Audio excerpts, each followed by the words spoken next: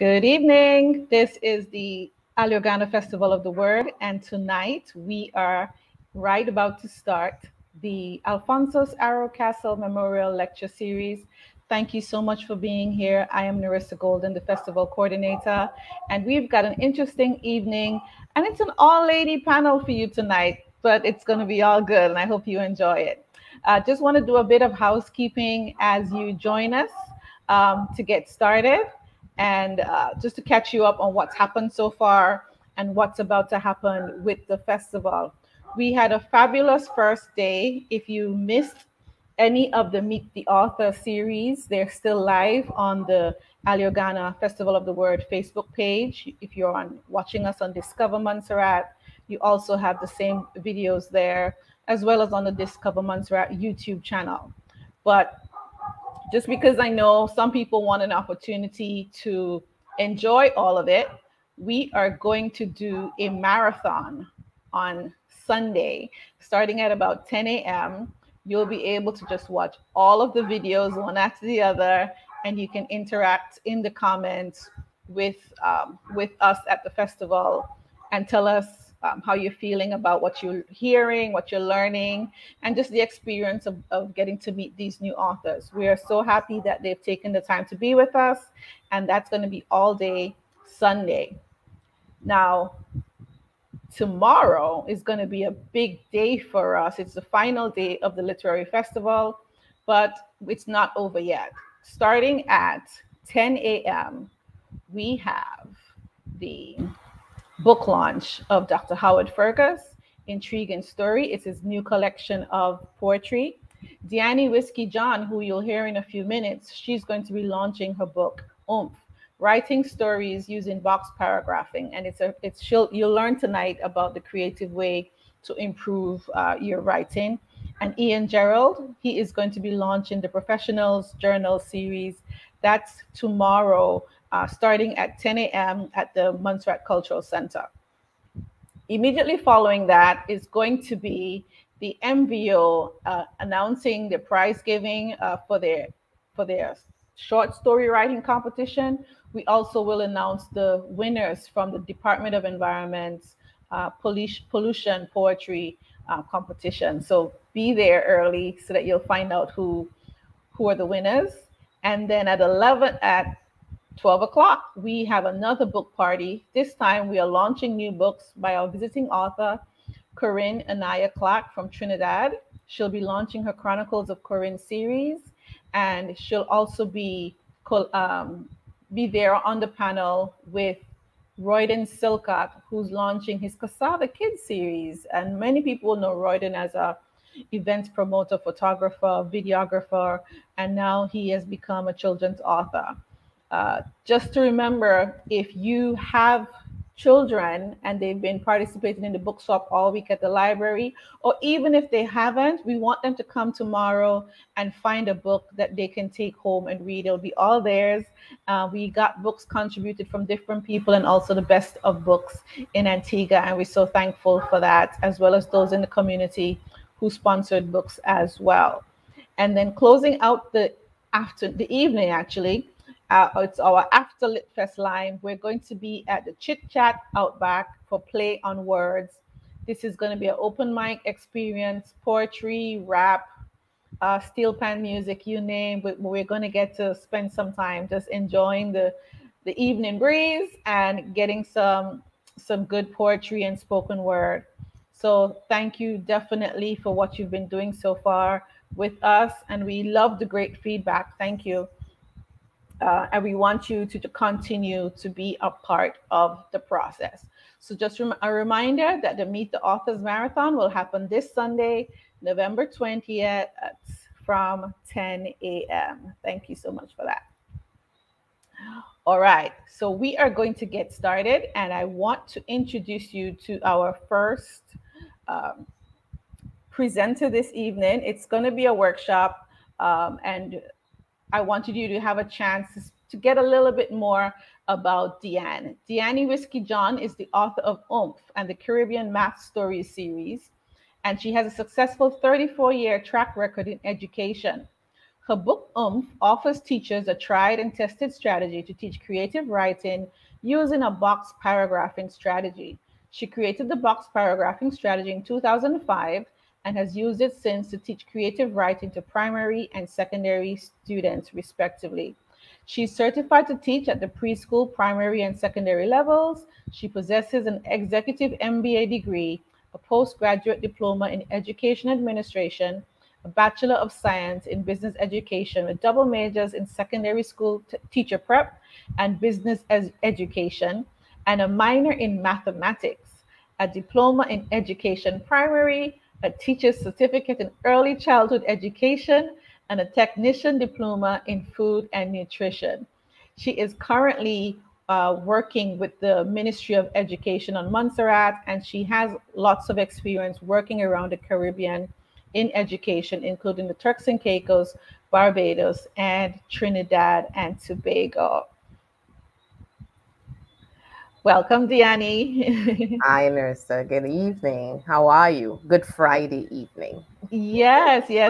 I'm so happy that you're back with me. And I wanted people to have an opportunity to get to learn more about this. There has been quite a bit of interest wondering how do we become better creative writers? And I'm going to let you do your presentation, and then I will come back at the end with some questions. In the meantime, if you've got questions or comments, you can just share your comments wherever you're watching, and we'll be able to include them in the stream if you wish. So just go ahead and write your comments because we'll be able to see them here on the back end, and we can always share them with the presenter so she'll get to know what you're talking about. So over to you, Diani. Thank you.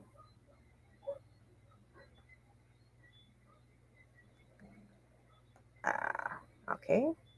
Good evening, everyone. So today's workshop is entitled Becoming a Better Creative Writer. And I have 3 books, as Narissa would have mentioned, Mango Chow, and School Blues. And today I wanted to share a bit about Mango Chow. But before I do that, I would like to share with you what I call my ikigai, a little bit about that. And ikigai is your life purpose or your bliss. It's what brings you joy and inspires you to get out of bed every day. And at the beginning of my book, the intro, which is I start off by saying that every educator is a writing teacher. And usually, teachers do not recognize the importance and complexity of teaching writing. So compared to all the other academic and communicative activities, writing and reading require more basic skills than speaking and listening. So regardless of the discipline, craft, or profession one pursues, knowing how to write well will improve one's performance. All students need to develop their writing skills, which they can learn through concise teaching and consistent practice. And I've found over the years that many students think that they dislike writing and they seem to lack the confidence in writing, in their writing ability. So I would like you, first of all, as we go through this presentation, to think about your ikigai. And I'm asking you to do that because what we're talking about here is purpose versus passion. Now, I write because it fills my purpose in life. I'm an educator and also an entrepreneur. And my writing was born out of my need to fulfill my purpose, which is to teach and lead. And I've also loved the entrepreneurial aspect of life, whatever business that is connected to education. So I've had to develop my technological design skills, publishing, marketing, all of those skills, which really has very little to do with my teaching. But because I needed to deliver a high quality service, I had to develop those. So I found persons to teach and support me where I lacked the skills. And that's the reason why I'm here today, because I was focused on my purpose. which was helping my students. And to do so, they had to learn to write. And coming out of that, helping my students learn how to express themselves using the written word, I ended up developing the strategy that you are going to experience tonight. So, in real life, sometimes you have to operate outside of your comfort zone so that you can get the skills and assets you need in order to experience your true passion. My aim tonight is really to generate interest among the persons who are listening in using the formula to strengthen the creative writing skills in emerging writers. And I hope at the end that I would have succeeded. So I'll give you an overview. So let's begin. Now, the narrative box paragraphing, there are 4 key strategies that are used in the book. The first is the box paragraphing that you hear about, and it's actually like tables. It's a detailed step-by-step approach that utilizes the actual boxes, and it helps the writer to deliberate in building his writing piece sentence by sentence. It's like a puzzle from the beginning to the end. And usually the writers stay in the box until we get to the end.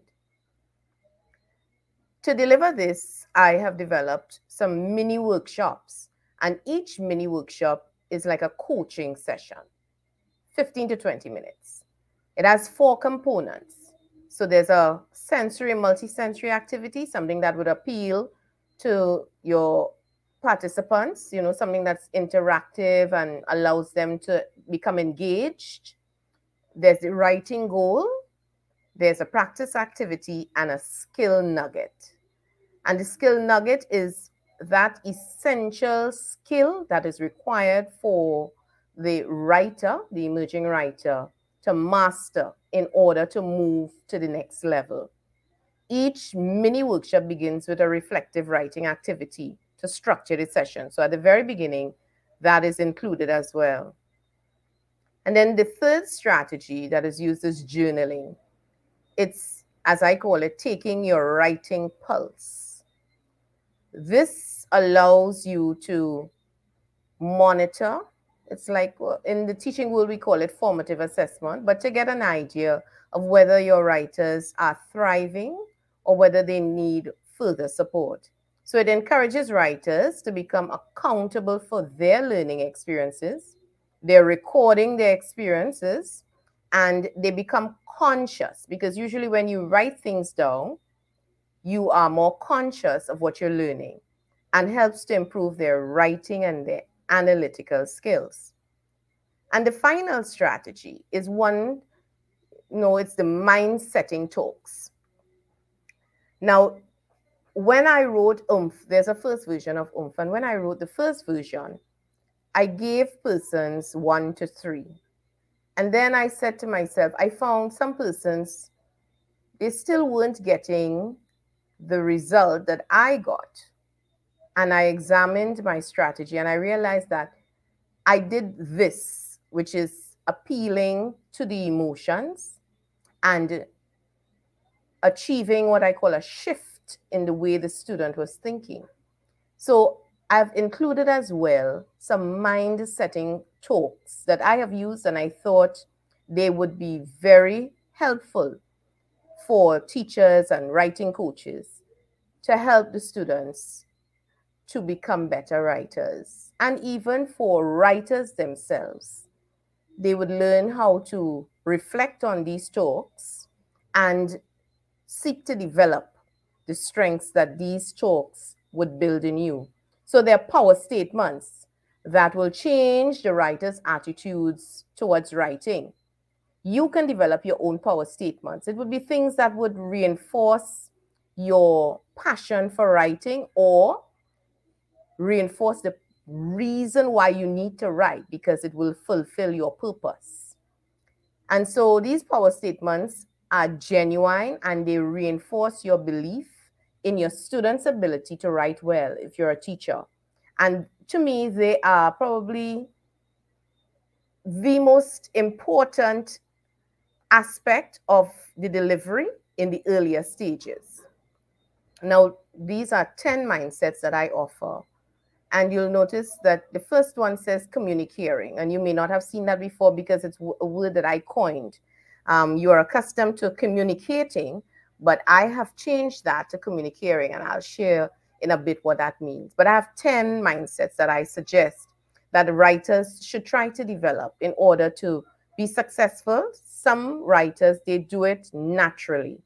And for budding writers, emerging writers, you may have to give them activities and talks and give them experiences that will help them to develop this kind of mindset, shifting them away from the traditional I cannot and to that new way of thinking that I can. So in the book, um, I have developed a framework. But if you are a writer at this time, you would have a framework. And if you want to be, if you're aspiring to be a writer, you need a winning framework. So teaching students to write effectively, we know it's the most important lifelong skill. You know, all our exams, everything is done through pen and paper. We have to write most of it. And even if you're not writing, you're typing, but you have to have the ability to express yourself.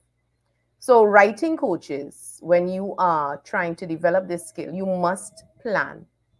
There is no getting around that. You need to select and use the best strategies and resources and support materials to create the appropriate writing environments. It is usually a very, I wouldn't say complex, but you have to take your time. It's like you're planning an event and you cannot do this in a sloppy manner. So you must plan, you must choose the best strategies. And for that reason, that's one of the reasons why I'm promoting oomph, because I've taken the time to do so. Because if you're doing it on your own, there's some things that you need to consider. You need to focus on what is your writing goal. And if you are writing and not teaching it, you'd have to determine, how am I going to get my content? But if you're teaching, how will you deliver this content? And that is critical, because most times we take it for granted that you shouldn't be taught how to write, as in the mechanics of it. We just say write. Then you also want to consider, what kind of writers do you hope to create? What kind of mindset do you want your writers to have? Do you want them to persevere? Do you want them to continue writing after they have left you? For writers who are writing now, you know, you want to have the mindset that you'll be able to sustain your writing efforts. And then you also have to consider, what reinforcing activities do students require to succeed? In other words, you know, what activities in the classroom, materials, the sessions, the lessons, what do you need to give to those students to close the gap so that they can write and get to the other side and begin imagining and unleashing their potential? And finally, what support systems do you need in order to support your writers? Now, as the title says, this requires that you, the coach, not just the students, you also need to have a strategic mindset. And most times we are not looking at the whole picture. You know, we begin, we teach one lesson, then we move on. But it has to be a strategic approach, a whole big picture approach, because you have to know where you want to take your writers. What is the end goal, both in the short term and in the long term, so that you can pace and ensure that all your activities are well planned to get your students there. So oomph offers a framework, and the framework has 8 steps. Tonight, I'm only going to deal with one step.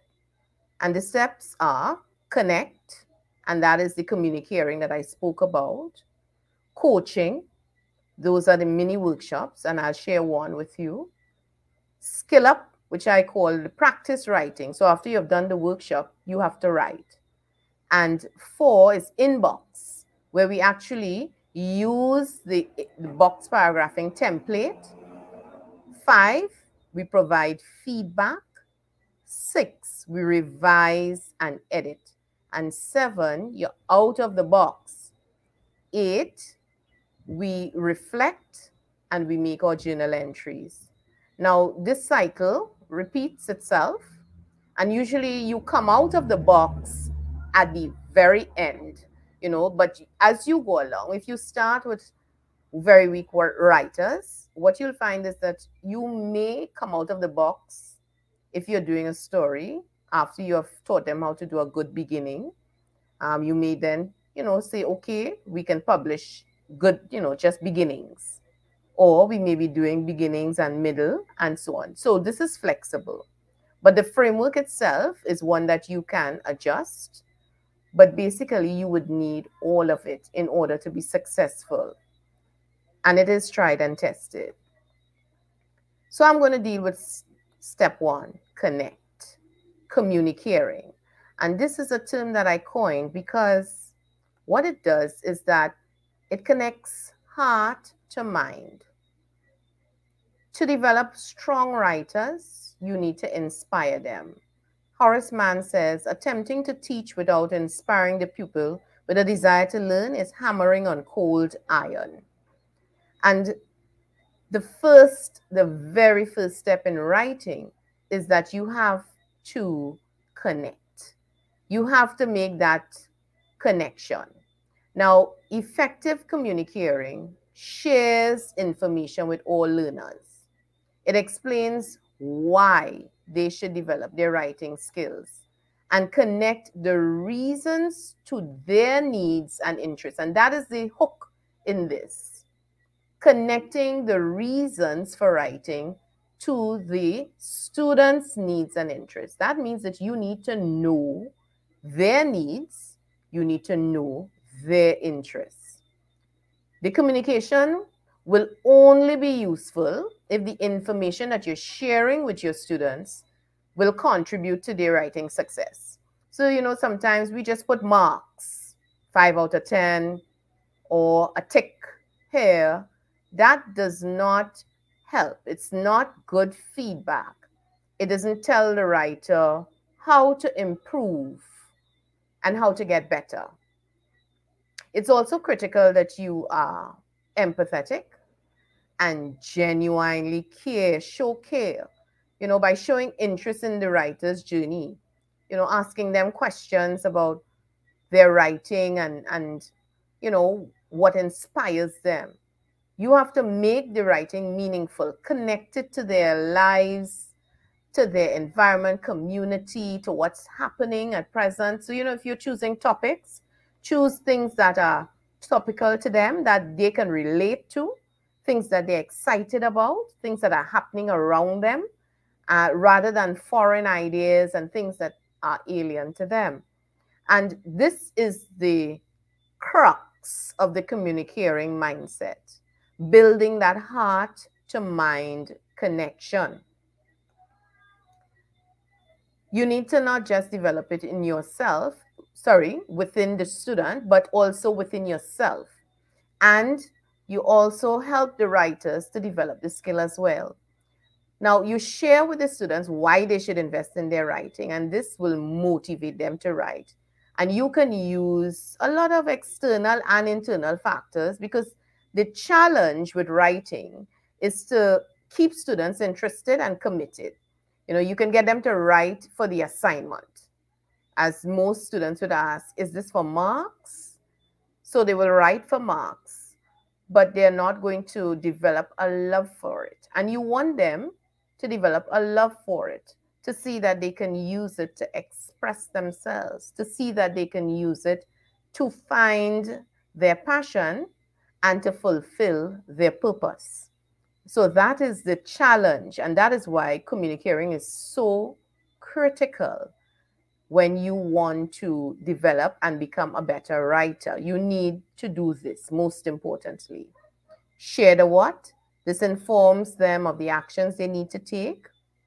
And so when you're giving feedback, share with them, I think you need to improve on this area, or I think you need to do less of this. Can you share with me? And I'll give you some ideas of how we do this. Share the how. So if you say to me, I'm not doing it well, you should tell me how to do it differently. And then connect all three to their writing goals. The writers themselves should set goals for themselves. They know themselves better than you know them. And they can set achievable goals, and you will look at their goals and connect everything. And most importantly, encourage them to stretch themselves, challenge themselves, because normally they would be safe. So communicating is critical, critical to people becoming better writers. Okay. And this is the plot diagram that I normally would use. And I just shared with you because think about if you took one of those children's stories or movies or things that they love, and you now demonstrated to them how what they love, what they are interested in, can be aligned to writing using the plot diagram. You'll bring it to life for them. And that is so important for them to connect, to see that what their reality and your theory can twin and come together, and they can become writers. They can actually do that because they may not have taken the time to break it apart, to analyze, to think, oh, that's the beginning, that's the end, that's the middle, that's a roadblock.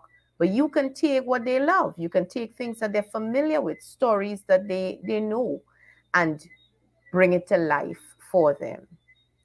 When I spoke about the quality feedback, this is what I mean. I call it top, totally on point. And that is when they meet and exceed the success criteria. Or tip, I'm giving you a tip, a suggestion to improve your performance.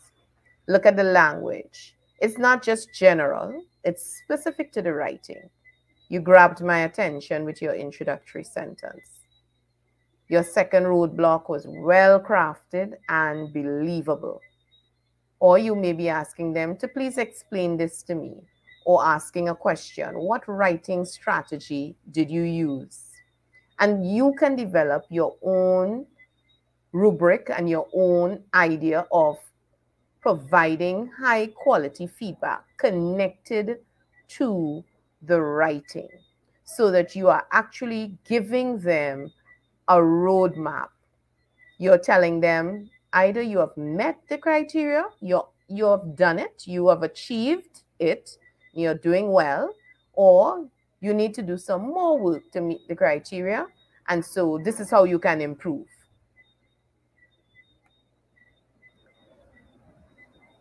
Everyone has experiences, and sometimes I think we ignore their experiences. And so this message is for those persons who want to write.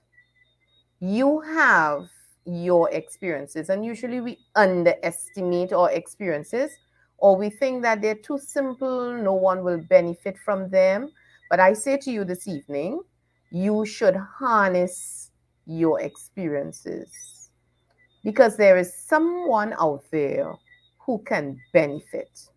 And in the classroom, teachers, you will be more successful if you actually harness the experiences of your students.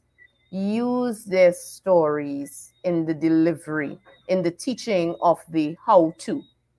So let the students recount their favorite materials, share what programs they love to watch, what movies they like, what videos they're interested in, and then weave their interests and preferences into your activities. That is building that heart to mind connection. And eventually, what they're going to figure out is, I can do this. I can really write. So this is a sample of one of the mini workshops, and you'll see the activity at the beginning. This would have been from the workshop from before, where that intro activity reminds them of what they did in the last session. And then you have your workshop objectives. It's all laid out for you. So remember, I spoke to the framework. How will you deliver the content? And so the mini workshop is the how. How are you going to do this? In your coaching session, this is the mini workshop that is meant for the 15 to 20 minutes. And then at the end, there's an activity and the skill nugget. The skill nugget, in this instance, is a technique to help the student remember what you need them to recall in order to write. So if you're going to write beginnings, you need to understand, or you need to remember, I should say, what are the different types of starters that they were taught. So if they develop a rhyme or a song, when they are ready to write, they will quickly think through that and say, okay, I can try a question, or I can try a statement, or I can start with a joke.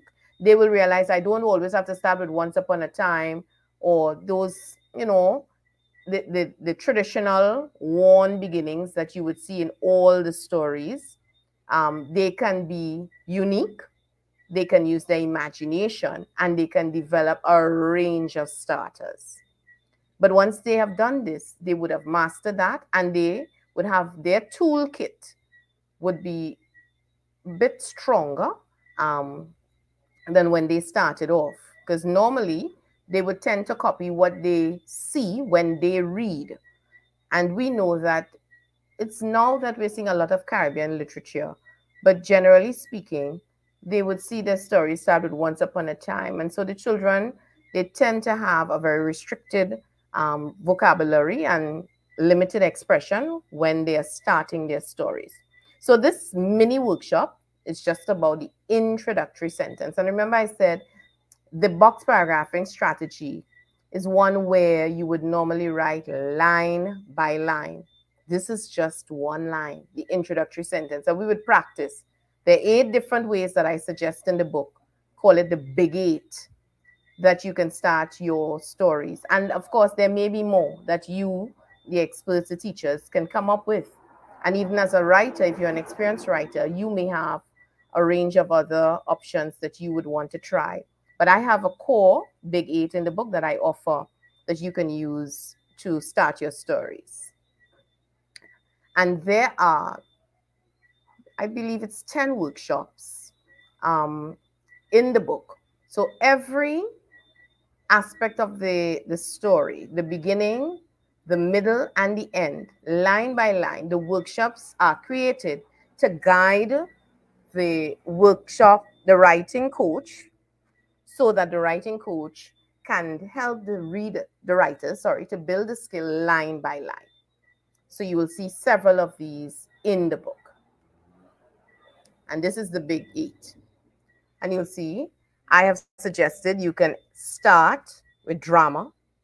And we should know a lot about drama in the Caribbean. We enjoy drama, a challenge, a location, a visual image, and not a picture we're talking about, but using your literary devices to create a visual image, a question, a fact, a personal statement, a quote, and of course you can add more to this. But in the book, you're given this graphic and you can add to it and the steps to take in order to build this skill. Now, I have come to the end. I've given you an overview and I don't want to spend all of the time just talking. You can purchase a copy of Oomph online or locally. And so if you are interested in having a coaching session and you purchase, to access the coaching session, you can purchase a copy of Oomph and contact me. You have my email address and this offer ends, I have extended it to December. And once you purchase the copy, you contact me and I'll book a session, a coaching session for you for free.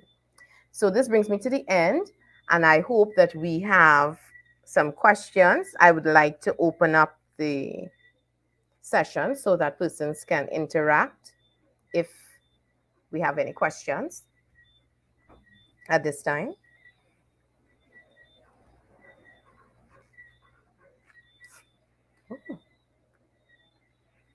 I'm not hearing you.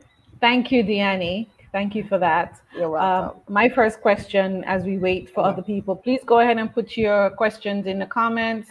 Remember, there are no silly questions. We're happy to answer them as it relates to creative writing. You spoke very specifically about a teacher working with a student. How could we adapt that if we are the writer that wants to improve these? I noticed you had some very specific techniques in the beginning. Do you think those work for somebody trying to self-manage their own process? Yes. So if you're writing for yourself, your framework, you must have a framework, and your framework will look differently in the sense that where I have, how will you deliver the content? You will be asking yourself, where am I going to get my content from? You know, you'll have to develop your research techniques to ensure that you gather your content, because even if you're writing fiction, it requires that you do serious research to make the story believable. When we're teaching story writing, you know, in the middle there, you have the roadblocks. And those roadblocks, as I tell my students, they are failed attempts to solve the problem, and they must be believable. But to do that, you have to do the research so that you can develop your storyline so that when people read it, even if it is fantasy, it's believable. You know, sometimes you would have gone to the movie and a movie is so far out that you say, nah, this is not true. This can't be true. And you don't believe it. You need to capture a person's imagination. And to do that, it has to be believable. So the framework for you would be that you set your writing goal, you research, you develop your research skills, conduct your research, get your content, and then you map out your strategy. Of course, you have to put things in place like your timelines and things to motivate you and keep you on time. And notice I started off by saying building skills. You have to build some skills if you don't have it already. Your technological skills, your marketing skills, your editing skills, or you get persons who can assist you to do that if you don't want it to be very costly and having to outsource everything. So you'll have to build some skills as well. And then once you've built those skills, you write your book because you have your content, you can use the technology, you do your draft, and then you look towards having persons like an editor or someone whom you think can give you good feedback. And that feedback is what you would now take, do your final draft, and then try to publish and bring to market. And usually you can put a timeline on yourself. It helps. Set a timeline for yourself. That's so true. I remember when I started writing, you know, it's all about the mood. Oh, I feel like writing today, so I Yeah. write. And then there are other days you don't feel like writing and then you Yes. don't have any product, but there's actually a discipline to that. I like that idea of creating a framework because then actually that actually creates some intentionality about Yes. wanting to do that. And I think especially for and Caribbean people, I'm sure a lot of people are, but I know Caribbean people, because we do everything by the mood and how we feel, Yes. being intentional, setting clear goals, and mapping out that structure is so important. If you've got questions for Deanne, go right ahead and put them in the comments. We're happy to share them.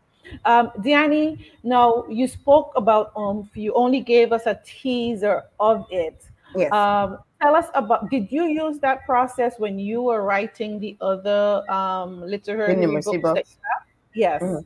Okay, so the books that I design, yes, because they start with a story and then I tease out the numeracy in them.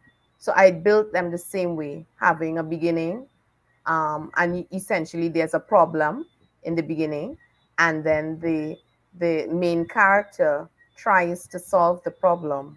And as in any good story, when we start at the very beginning, I say to them, okay, start with at least two roadblocks. Eventually, you have two roadblocks, and then you get to your high point, and the two roadblocks has to be two attempts to solve the problem, but you must fail.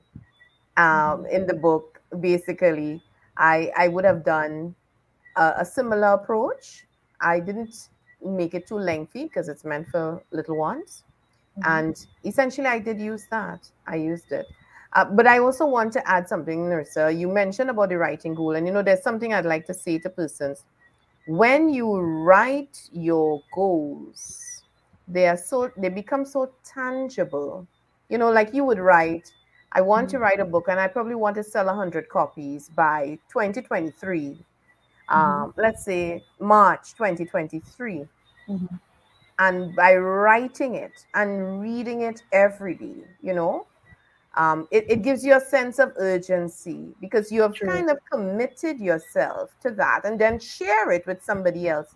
And that's the power of the writing of the goal, even in the classroom. When the child writes the goal and shares it with the teacher, or if the writer writes the goal and shares it with someone, like, who would spur you on, because you need someone that you're connected to who will support you. Remember I spoke about what support system do you need in order to become a good writer. You must know yourself. For some people, they probably need one good friend who knows about writing, or someone who's their cheerleader in the background who says, you can do it, you do that. Now I have a bit of both. I have one who will push me and say, I want that book by tomorrow. And then I have the cheerleader who will say, you can do it, you rock. So you need the support system. That is so very true. Yeah, Supporting is really important, and because writing is also a very lonely journey. it is. It in fact, what's interesting for me is that why I'm interested in your project a lot is because I Hmm. actually came across this formula because I write about entrepreneurship. Hmm. And I think the last two books on entrepreneurship that I happened to put my hand on, both Hmm. writers used creative writing formula to teach this business idea. And I just thought, oh Yes, my God, this is brilliant. And so I tried it for the last book I wrote, Start, Grow, Thrive. And yes, it was so easy to teach all of the principles that I wanted to with using this formula. And yes, basically, it's the same formula as if you were watching a movie, like you just said. There yes, has to be a problem. What's our hero's challenge? yes, What are the obstacles to them getting it resolved? Who is yes, blocking them from getting it? Have they tried? Did it work? Can they try yes, again? And yes, that process. So that's actually quite fascinating that yes. you've done that. Yeah. Uh, And Go ahead. now I was just going to tell you that leaders, some of the best leaders, are excellent storytellers, Mhm. because you have to be able to convince persons to walk and to join you, to follow, to do what you would like them to do. You have to be able to craft your story. It has to be believable, it has to be authentic, it has to connect with Mhm. everyone for persons to stay with you. People say people don't leave jobs, they leave the leaders. So Mhm. if you can't craft a good story as a leader, and that's why I started off saying my purpose was to teach and lead. But the first person you need to do is you need to lead is yourself. And that's why Very you true. need a framework, because you have to work on yourself. If you're going to be a writer and espouse things, or, essentially you're working for yourself, you have to lead yourself. So you need the framework, you need the support systems, you need to know you. And then once you understand yourself and get in touch with your purpose, whatever your purpose is. Sometimes the writing is not what you're passionate about, but you need to write in order for it to fulfill your purpose. Well, I think one of the things that a lot of people don't think about, they may say, "Oh, I don't like writing," Yeah. but to be a good speaker, you need to write. And whether it is that you're going for a job interview, Yes. whether you've got to share, even in a job, and you have to lobby your boss to get Yes. more money for your You department, have to all write. of that, you have to write. You have to Yes. tell a story. You have to be able to Correct. sell the boss on the idea of Yes. this is why we need the money rather than give it to the other department. It's Correct. all storytelling, and Yes. it's not something that's outside of the capacity. And I think the system that you've created is quite simple, and I really love the clarity that it can bring having that structure. Thank you so much for that. Um, Let me just check that. Supports the suggestion that storytelling enhances teaching as well. Storytelling can work wonders in the classroom. Yes. Yeah. Absolutely. Yeah. And I think what Diani is showing us is that she's used it for math. She is Yeah. a, a numeracy consultant, and Yes. she is using storytelling to help children Yes. fall in love with mathematics. How do you actually do that, though? We have a bit of time before the next Yes. panel, so how do Well, you actually do that? How does it work? Let's say for somebody, because you know a lot of schools have the challenge where they pass kids over, so they yes. get to maybe Yeah. secondary school and they still have some basic multiplication issues. How do Yes. you actually help them get through that? Well, let me be clear. How do I help them use the stories to teach the numeracy? Yes. Yeah. Yeah. Well, I demonstrated it. We had numeracy week and literacy week. You see me changing the thing to numeracy week. Oops. That might be another week We we need to add. Yes, we had literacy week, and I was dressed as Mango Queen because in the book Mango Chow, it's a story about the main character. They're walking home and they pick some mangoes. Now they picked 10 mangoes, and he remembered they were too green to eat. So when he got home, he said he told his friends, let's ask mom to show us how to make mango chow. Mom gives them a recipe for 5 mangoes, and they had to adjust that recipe because they had 10 mangoes. And it was amazing to see because, when I go back to school, I went back out today and the children say, Mango Queen, remember the mangoes? And so on. And I asked the children, can you change the recipe from the 5 mango recipe to the 10? And that meant that they had to double up, multiply everything by 2. And they did that successfully.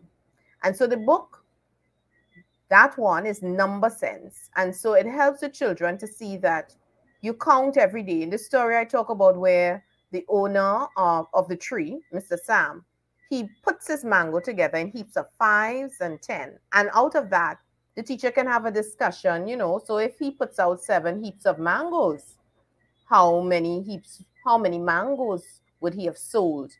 There is so much numeracy in our stories, but we have never really extracted it because we've been focused on the literacy aspect only. Because numbers is life, numeracy is life. Numeracy is at the heart of solving problems. So we did that, and at the end of the story, we also did things like counting backwards out of 10. I, adjusted the rhyme. 10 green mangoes hanging from a tree. If one green mango accidentally fell, how many are you left with? And so the children will be using something that is common to them. Some children said to me, mango is the national fruit. I said, oh, I didn't know that. And they loved it. They lapped it up. And they didn't realize that they were really doing a little bit of math.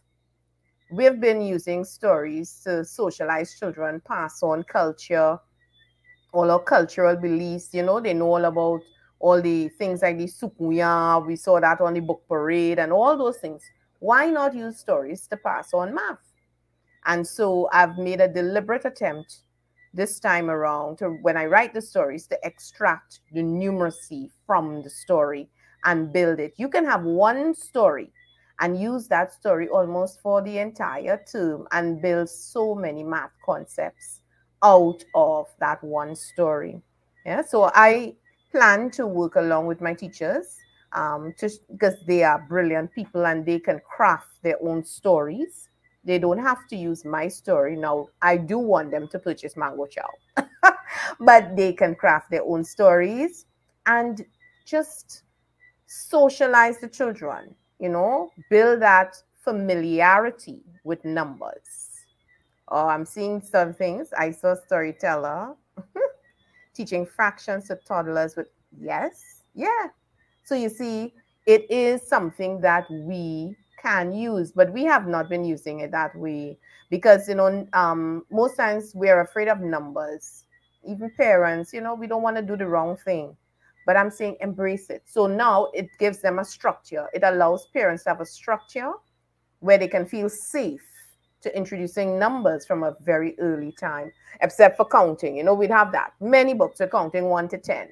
But beyond that, you're not seeing anything out there doing that, taking the numbers. And I've done one on measurement as well. That's wonderful. Thank you. Yeah. Apologies to those of you who are on YouTube who are sharing that you're not able to leave a comment. If you inbox the Literary Festival's Facebook page, if you have a chance to, I'd be happy to share your Mhm. comments with Yeah. Deanne, and we can always come back to them later. Yeah. I'm going to ask, we have a bit of time before we're supposed to start the next panel. There's some panelists who are not on yet, but Okay. I see the host for the next panel on, and I want her to jump in here because she is actually the founder of Montserrat about of the Trust. Hi, Shirley. Hi, Larissa. Good evening. And How I are Hi, you? good so and I evening. Good yes, evening, and I Dan. know her new project that they've just released a book of it's about alphabet book, Hmm. and it really uses all of the things that are common to Montserrat to go through the alphabet and things like that. So Shirley, tell us about that book while we got a bit of time before the other panelists show up. Thank you. Yes, the book came out of at the Brain Trust. How we work is we have children play. We do play to learn. You might remember Marissa. My mom was a teacher, and I've seen her throughout my life use games and stories and things to help children learn. And so it's always been part of my life. And we were doing an alphabet thing. Actually, I had the children reciting the alphabet backwards, and it was just so much fun. And in the process, I started asking them for Montserratian things that belong to whichever letters, and we made a game out of that. And it was so much fun because we used not just the objects or the fruits and so on. We actually use some of the language. So, for example, in Montserrat, we don't say tamarind, we say tamun. So we actually Okay. have tamun in the book rather than tamarind. And we have, standard for alphabet books is A is for apple. But we don't just have apple. We have custard apple, mommy apple, sugar apple. So Oh, it's things that the children are familiar with, and we had such fun with it. And then I don't know, I can't remember which child said it, but teacher, write this down. We must do this again. Was kind of was were the words that they used, and we did that, and out of that grew the book. That's brilliant. yeah. That's brilliant. I think a lot of what we I'm hearing so far tonight, and I know the next panel is going to just put some exclamation points on it, but it's really about valuing ourselves and what is unique to us, Correct. and changing the narrative so that we are the heroes in the story. As I Correct. think Deanne would say, we are the hero that has a problem, and Yes. it's a problem that may be unique to Montserrat or another Caribbean island or wherever we are in the world, but we can come up with a unique solution for it and one that amplifies who we are. So that's so good. Danny, tell everyone again. I'm going to actually try to share it on the screen, let everybody Mhm. know how they can get in touch with you. All right. And So if you would like to purchase the book, um, you can get it on Amazon as well. You can contact me at denki2@gmail.com. Um, if you purchase the book, and I believe I gave you up until December 22nd, and that's a special day to me, you can benefit by having a free coaching session. So I will demonstrate how you can use whether you are going to teach or whether you want to You know, whether you're a teacher or whether you're a parent, I can demonstrate. And if you're a writer who needs help, I can also do that for you as well. So I would Wonderful. guarantee you one free session. Okay. Okay, that's great. I was going to ask you if, because I actually know a parent who wants Yeah. some help with their child with Yeah. creative writing. So it's good to know that also parents can use this Yes, they can. to work with their children. That's brilliant. Thank you so much, Diani, You're for welcome. that. We are going to get started in a few minutes, but I just want you to remember some of our upcoming events. Tomorrow morning, we have the book launch at 10 a.m. at the Montserrat Cultural Center.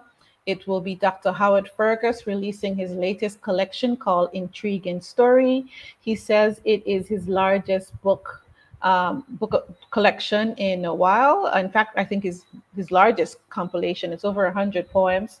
Diani, who we just had the workshop with, she'll be releasing Oomph, writing stories using box paragraphing. And Ian Gerald, he is going to be launching his professional journals series, and that's at 10 a.m. And immediately following that, we have got the book party and fun day, and we will be launching the books from Corinne Anaya Clark, Chronicles of Corinne, and also Royden Silka will be introducing his Cassava kids series. Those are the two children books happening starting at 12. There's also going to be the prize giving happening for the MVO and the Department of Environment's Poetry Winners competition. So please join us. We have got a ton of fun for the children. You are not going to believe how we are recreating and what they're doing. With the Montserrat Cultural Center. So you have got to see it as long as you're on Montserrat. Don't just wait to see the pictures on Facebook. If you're on Montserrat, please come down to the Cultural Center from about 10 a.m. for the first book launch, or you can come for the second book launch at 12 and just hang out with us for the afternoon. Bring the children. We've got cupcakes. We have got think popcorn for them. There's face painting, there's bouncy castle. Please come hang out with us. And then later in the day, after we recovered from bouncing around, you can hang out with us at Chit Chat Outback. It's going to be our after Lit Fest line, and it's going to be a spoken word session, play on words, and it will benefit Meals on Wheels. So bring a generous donation as well. There's going to be steel pan performances, poets, rappers, you name it. Just come hang out with us. That's at 8 o'clock tomorrow night at Chit Chat Outback. And for those of you who haven't been able to take in any of the Meet the Authors series, we are going to do a marathon on Sunday starting at 10 a.m. Just pull up on whichever platform you want to, and you will be able to just enjoy all of the interviews that we did one after the other. So thank you so much for the support. We loving the feedback. If you missed last night's movie night, you missed a really wonderful time. So make sure that you are with us on Saturday. Thank you so much for that. Really looking forward to being back with you tomorrow live. I want to just say that the Aliorgana Festival of the Word is brought to you by the Montserrat Arts Council, my company, Golden Media. We're so honored that we were able to come back this year and do this. We also have the Governor's Office, Department of Environment, the Montserrat Public Library, Montserrat Volcano Observatory, and the Friends of Aliorgana Festival of the Word, who just, make magic happen, but don't want anyone to know that they do it. We're so thankful for them. Are you ready to get started with the next panel? I see most of my panelists here, and we are just ready to jump right in. Now, this session is going to be moderated by Shirley Osborne, and I am going to leave her to do the magic. Thank you so much for being here. Don't go anywhere. Please keep putting your comments in, and we're happy to share them as we go. Shirley, it's all yours. Thank you, Nerissa. Thank you so much. Well, good evening, everyone. Good evening to the public. I'll be introducing the panelists in a little bit. Let me just say I am really, really honored to have been asked to moderate this particular panel at the 13th Alphonsus Arrow Castle lecture series as part of the 14th, 1-4, the 14th Aliogana Festival of the Word. 14 years is a good long number, and I'm sorry I had to miss movie night last night because I had a funeral, Narissa, but I'll be catching up. So anyway, good evening, everyone. Again, I'm Shirley Osborne, and this is the Alphonsus Arrow Castle lecture series 2022. The topic for tonight, the question that we are going to consider has to do with language, and I'm going to be talking to our panelists about various forms of language, and in particular tonight, dialect is coming up. The actual question is language as protest. How does preserving our dialects serve as a tool for nation building? How does preserving our dialects serve as a tool for nation building? So we're actually going to be talking about language and talking also about, in Montserrat's particular case, rebuilding, and just sort of moving forward as a people. I am really looking forward to this. As we go along, please drop your questions, comments, suggestions in the box, and Narissa will send them to me. If you have any, please ask questions. I have some, of course, and the panelists are going to tell you some things about themselves and the work that they do, which will generate some others. But it'd be really, really interesting and good to have your questions also. So when you're ready, Narissa. Okay.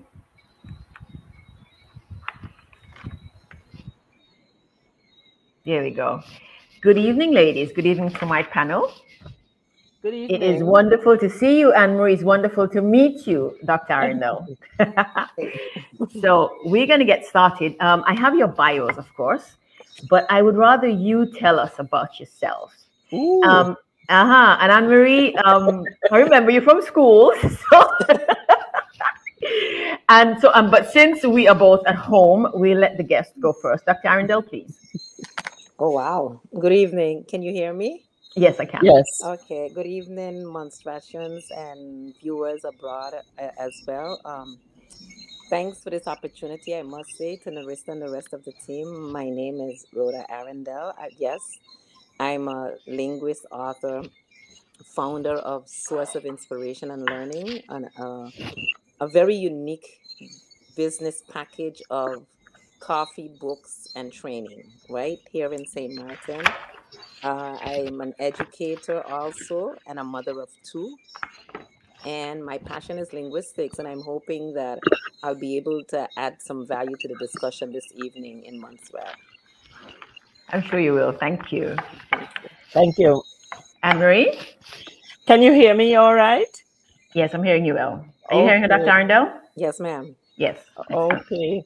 Well, I'm a lifelong teacher trying hard to retire, not succeeding very well.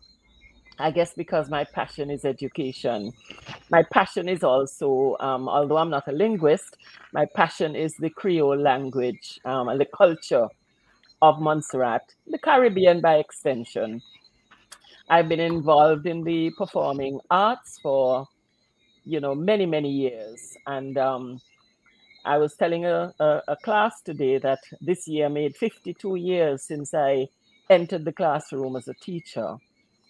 I am in the process of producing a book of Creole poetry, poems written over the last 40 years. I have been very delinquent about publishing, but I'm really, really excited to be part of the discussion tonight. And looking at the panel, looking at my colleague in the panel, I think I'm going to learn quite even more that I can give, and I'm looking forward to that. Excellent. Thank you. I'm actually excited to be speaking with both of you, and Dr. Arundel in particular about the languages that that are part of your life. But before we get to that, let me first just ask you, what was it about, just to get us started, what was it about this particular topic, this particular question that grabbed your attention for today, for this evening? What was it that what did it generate inside you? What thoughts came to you? How do you feel about the idea? Oh, that's a very interesting. Anytime I hear anything about language and Caribbean languages, I automatically get excited. If you would permit me, I prepared a little 5 minute Yes. intro to this because after reading the question over and over and over, I was trying to answer it, and I think I will try to answer it, but for me, it raises more questions than answers. Mm-hmm. So, if you would permit me, Yes, please. Yes. okay, yeah, so, well, trying to do justice to the topic, I figured I would start with at least two very important terminology so that when we start a discussion, that we'll be on the same page, right, in terms of how these words are used in linguistics. Language, for example, is described as a vehicle which permits us to express our thoughts and Mm-hmm. feelings, right? So to communicate with others, to share knowledge. So it is formed based on our ideas or concepts, and these ideas and concepts can change depending on which cultural elements are dominant at any given time. And I want to put that out there for our discussion this evening. Also, the word dialect, because in the Caribbean, it has so many different Mm-hmm. nuances, but in linguistics, we use it merely to refer to any particular form of a language which is specific to a certain region or group or people in an area. So for me, the beauty in dialects is that they are identity markers, right? Distinguishing us from each other. So, in St. Martin, we have a tendency, we say, he's from Dominica, he's from Guadeloupe, he's from Trinidad, because we think that we can tell where people are from just by the way they speak. And I think most Caribbean people will say that, right? And so we know that the history of language is the history of mankind, and as far as we can tell, there have always been varieties of languages when people live in a space, right? And because societies are generally stratified, you get a kind of hierarchy of the different varieties and the groups. I want to put that out there as well. And so, from our history here in the Caribbean, and I'm now referring to specifically the English speaking territories, we know that how we came about, how our varieties came about, was due to contact between English, slavers, colonizers, and enslaved Africans, and to some degree, the languages of the indigenous people in the region, depending on the space that it happens. Mm-hmm. And our education systems, I believe, have that we have inherited coming out of this. I can't say coming out because we're still in the colonial conversation Mm-hmm. today, but the systems of education that we have inherited were designed to preserve British and other European culture and promote European interests.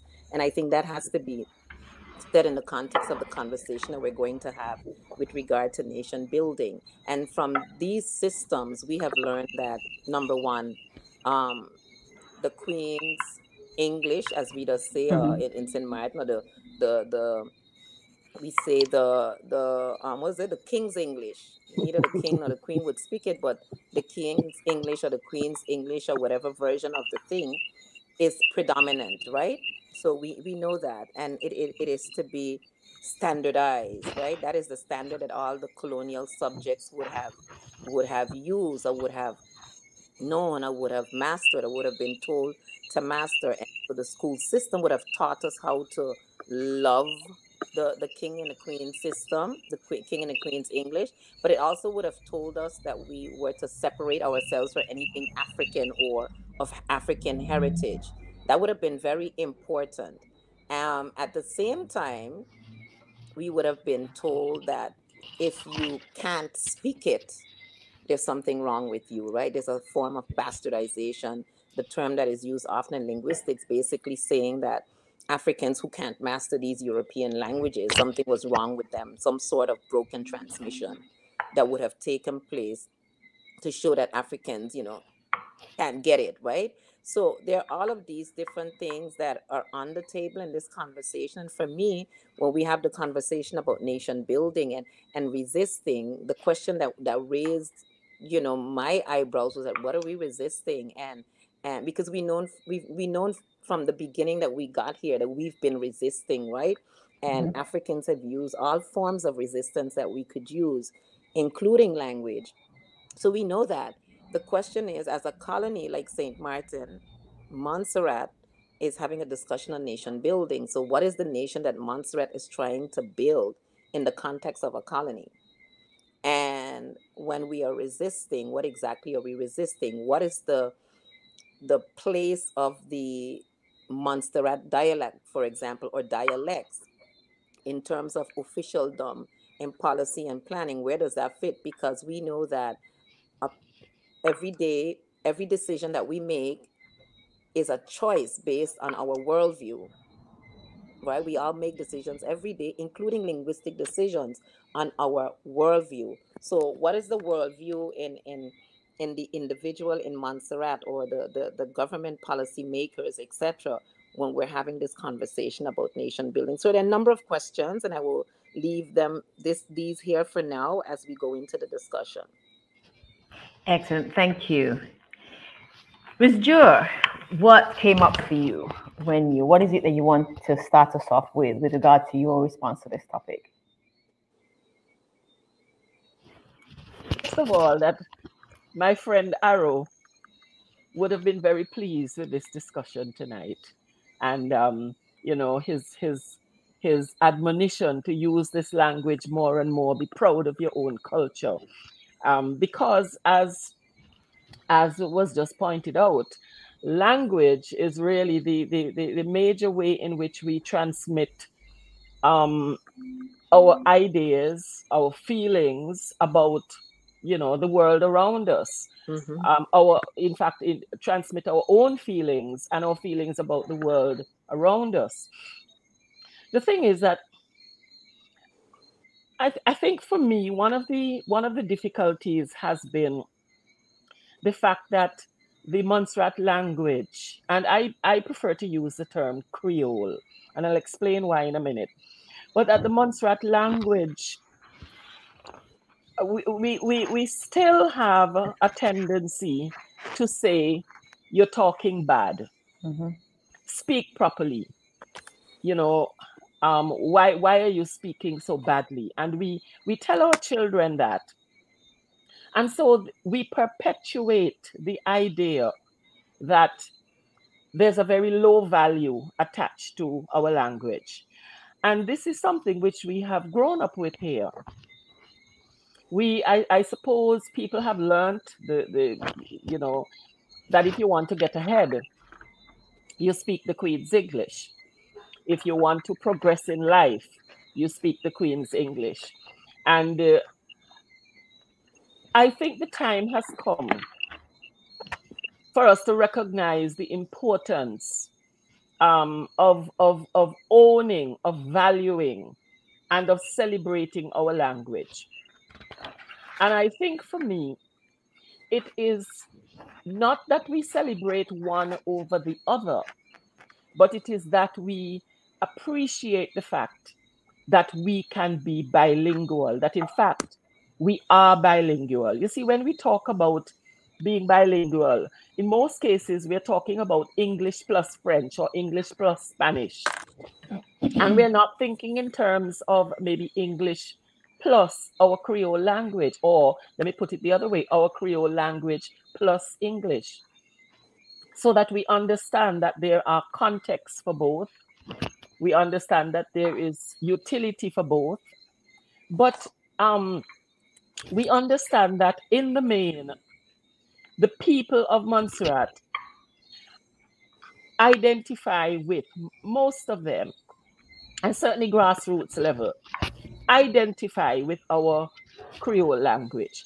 Now, I prefer the term Creole, and it's not that I have any major disagreement with dialect, but dialect, I came across a definition which suggested that dialect was a form of broken a broken form of a language.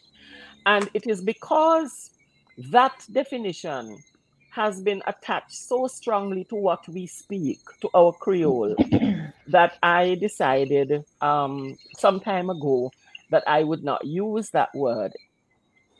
The word Creole really is an extension of a Latin word, which means to create, to produce. And what it seems to me is that over centuries, over generations, we have creatively as a people taken words that we wanted to take from languages, taken expressions, taken I don't have all the linguistic terms, but taken the the the the grammar. Let me put it, let me use a nice simple word. Taken the grammar, the form, the structures, as we wanted to take them and as they suited us. I think of the English language, for example. The English language, when it wanted to find certain words to express certain things, it borrowed words from French, it borrowed words from Latin, and it created its own structures. I think of the words herbs, for example, which I learned a long time ago, which meant a city in Latin. And so in the English, we talk about urban and suburban. And so I'm thinking that over years, in building up our Montserrat Creole language, which now has a very definite structure, definite form, it is possible to speak bad Creole, just like it is possible to speak bad English. Yes. And I and bad English is not Creole. Creole has its own form.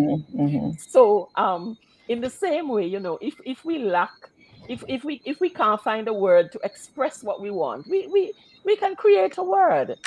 We can make a word, or we can borrow a word from another language as we see fit. Now that doesn't mean that it is easy, it is simple. There's nothing simple about this. But this is perhaps the main thing that I personally would want to put across, that our language, the very fact that it has continued to exist despite all efforts to get rid of it, to devalue it, despite all those efforts, it has a resilient quality to it. It has remained, it has grown to the point and developed to the point where it is an actual language. I think that that is where the resistance comes in to me. Yes, If I may, sure. well, I'm loving this already, my dear. Um, there's a little challenge in modern linguistics, and I'll say modern using the understanding progressive linguistics, and I will use more progressive elements of linguistics in terms of Caribbean scholars with Mhm, the word Creole to define the variety that we speak, right? If you look at the development of the term over the years, over the centuries, over the field, we would see that the word Creole in that context to refer to the varieties that we speak has a sort of pejorative term in terms of their pure languages. Then there are these things called Creole languages, right? Um, which, when you look at language development and acquisition, there has not been yet in the field of linguistics any, let's say, evidence, or at least overwhelming evidence to support that these are a special class of languages, right? Yes, mhm, Caribbean languages having gone through this process that we call creolization, or whatever that process is, that cultural process. But in terms of as a linguistic group, it it is like a myth, right? And it stems from that notion that there were pure languages, which are the European languages, and then there are these other languages that seem to develop differently than all other languages around the world. So for me as a linguist, I would caution, because I started off this journey as well using the same terminologies because I was taught like that in my undergraduate studies. And the more and more as Caribbean linguists get involved in the field, we are pushing back on that narrative that, and that's why I started with the definition of language. Mm-hmm. I lost. Okay. I think we lost Dr. Aaron now. Yeah, so Okay, she's back. I seems like I disappeared somewhere Yes, there. for a Yeah. minute. Yeah. Okay. St. Martin's internet. Mhm. And so what I'm saying is that the classification of Creole as a group of languages seems to be problematic in modern day linguistics, because then it would signify that there's some kind of language development that takes place in these languages that doesn't take place in other so-called pure languages. So, and I don't know if you heard this, but Hmm. so I'm using the word dialect, and I agree with you that this word dialect in Caribbean circles certainly seems to have taken on a really weird range of nuances. But coming back to the simple definition that it's a variety spoken in a particular space or belonging to a particular group of people, what we tend to do, at least myself and some of the other more progressive elements, is to use the terminology or the adjective or the nationality of the place where it is spoken. So in St. Martin, my language is St. Martin or the St. Martin vernacular. I don't refer to it as a Creole language. It is another dialect of the English language, just like Irish is, or Gaelic, or Scottish, or whatever, just another dialect, right? And I've been able to come to that conclusion based on the study of these so-called features, because they're in linguistic, typology, there are all these features of Creole languages and non-Creole languages, and they're supposed to be like a range of features that would put Jamaican patois at some end of the spectrum, and Trinidadian or Barbadian English at another spectrum at the other end. And there are these languages that are competing in between for this space on this spectrum, when in reality, there is no there's not been any evidence to say, okay, these are the features that all Creole languages have, or these features must be found in a language in order for it to be called a Creole language. And so we're moving away from that sort of racist kind of narrative that these are so-called Creole languages. And so my preference is to call it Montserratian or Saint Martin, just Mhm. like you call it Hmm. Haitian or Jamaican or Crucian or Hmm. American, or with the term Creole more like a process that the languages might have gone through and the speakers might have experienced in this Caribbean space. So that's the only thing I'm guarding. So again, coming back from when I saw the question, I was like, oh, dialect, nice. But what does that mean, dialect, for Hmm. the people in Montserrat? Because I know in Jamaica, for example, it has a very negative, well, very kind of negative Mhm. connotation. But for me, when I use it, I know my St. Martin dialect is no different than a Scottish dialect, for example. So, Can I ladies, just clear up? Can I yeah. just clear up a point? And I am very happy that you made that suggestion. And the thing is that I don't think here we ever use the word Creole just like that. It's Mm-mm. always Montserratian. But the other Yeah, thing is, I remember Doctor. I think it was Brathwaite. I don't remember the name of the book. Might have been Roots '93 or somewhere, talking about nation language. Kamau Brathwaite. Kamal Brathwaite, and he had an issue too with both terms. I Mm-hmm. think he felt that it was far better to refer to it. Maybe better is not the word, but maybe more appropriate in his context to refer to the languages that we speak, which are not standard English, our national languages, to refer to them as nation languages. I just wondered what you thought about that. Sorry, Shirley. I know Yeah, go you're the ahead, one go Yeah. who ahead. posed the question. No, that's I'm quite that's a happy to sit back and listen to this. that's a key point, because I hear it too. And again, in early studies, you see it and you've come across it. And I know other people who use the term too.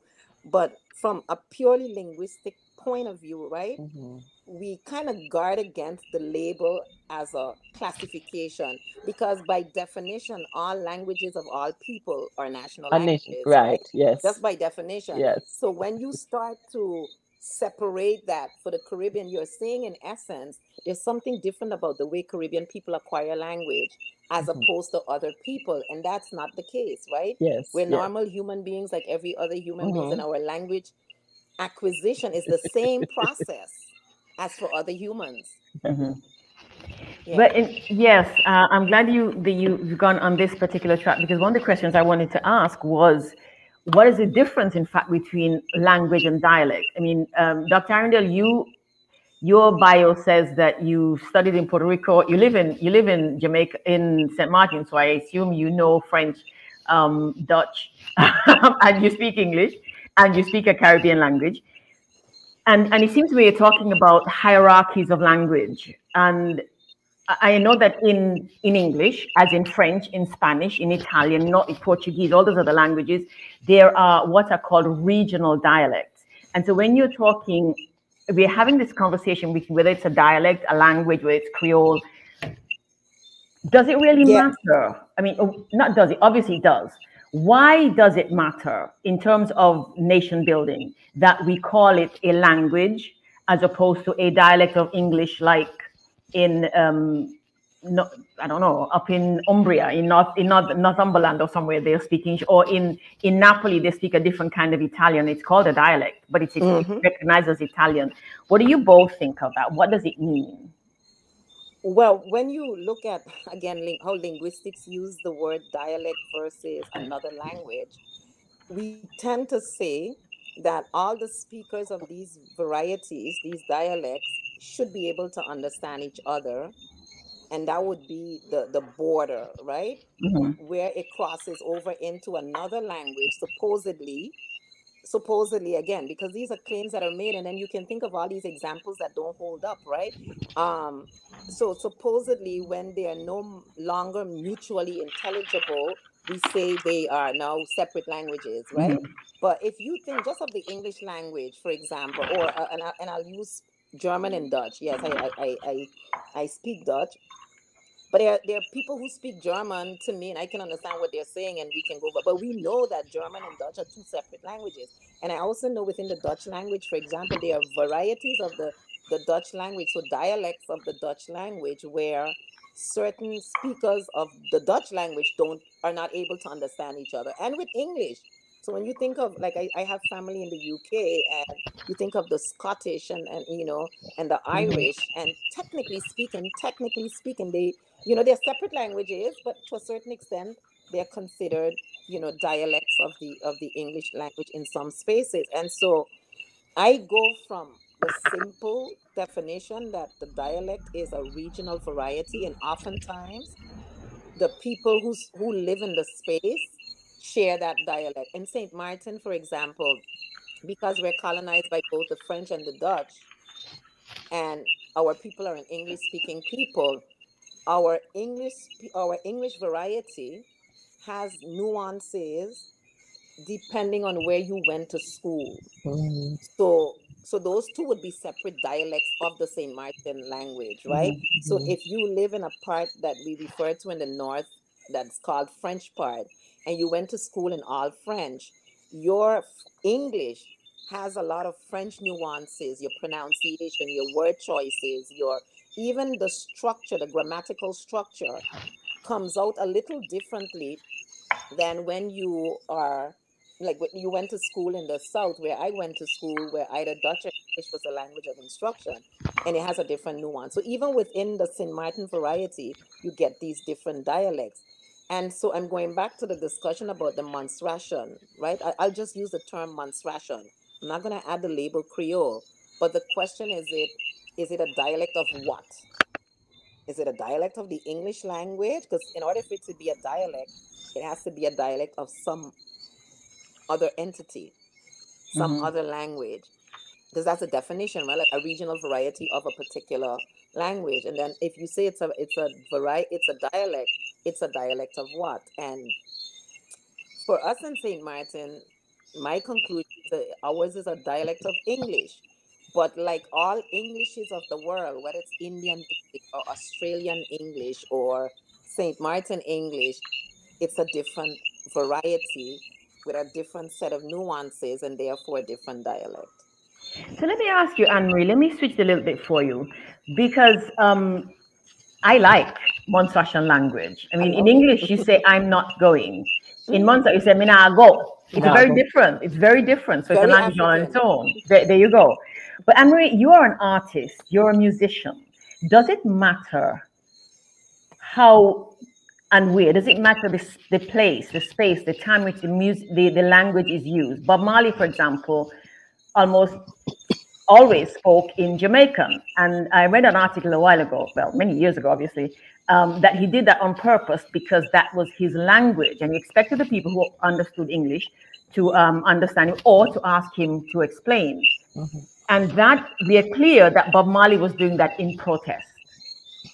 So when I say Minago, or when if I speak in the store in Monthrasham,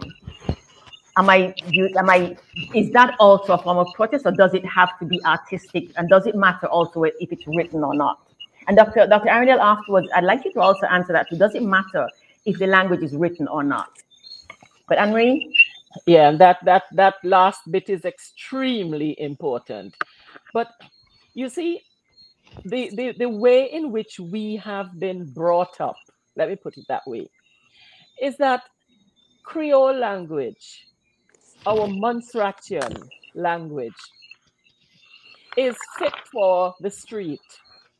It's fit for certain circumstances, but not for others. Mm-hmm. And it was usually felt that people who spoke like that, people who used that language, were people who were at the bottom rung of society.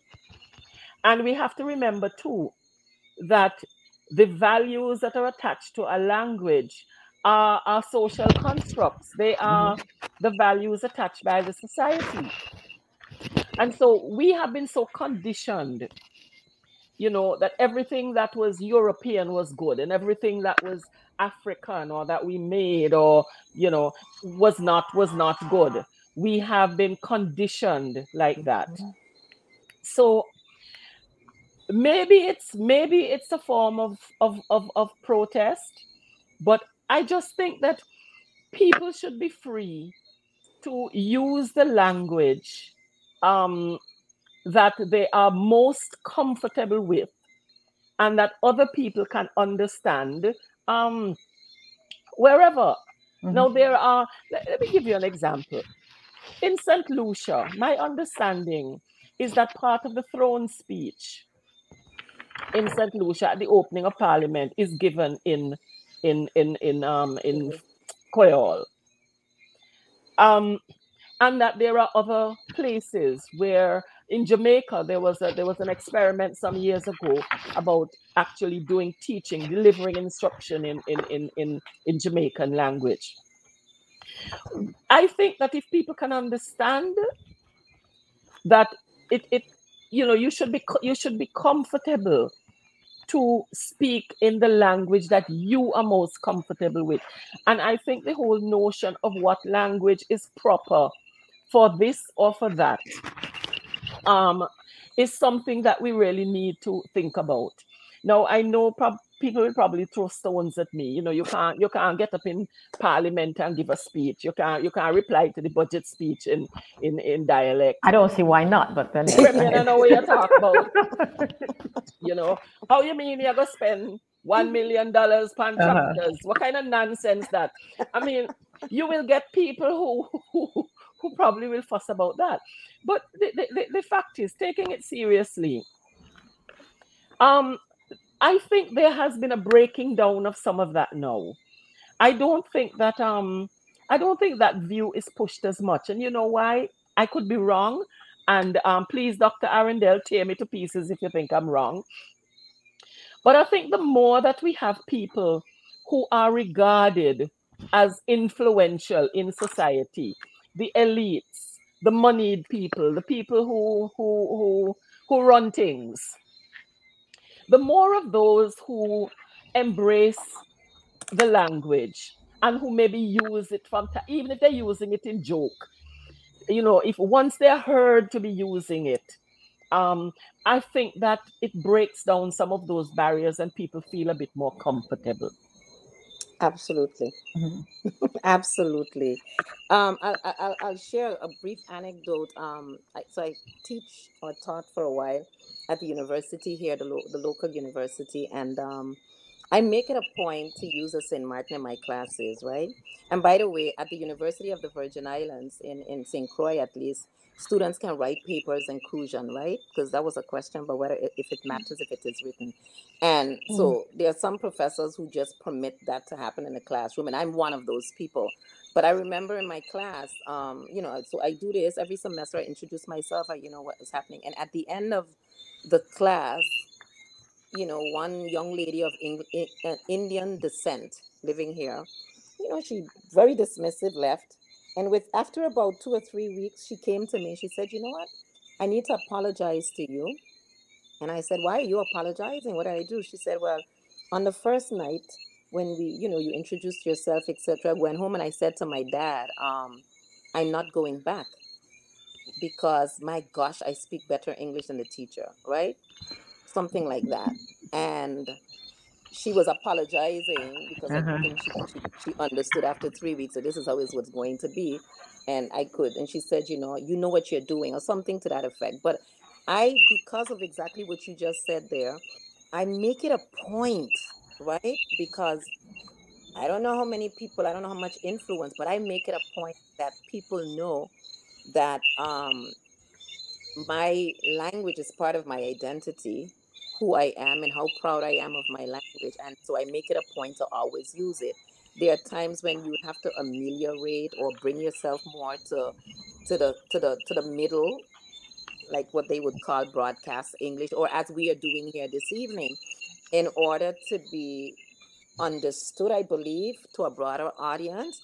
But it's not something I do often. So it is what it is, but I've gotten both positive as well as negative feedback. So there are those people who still hold to those notion of properness, and when I tell them about themselves, then that's how we do it in the Caribbean.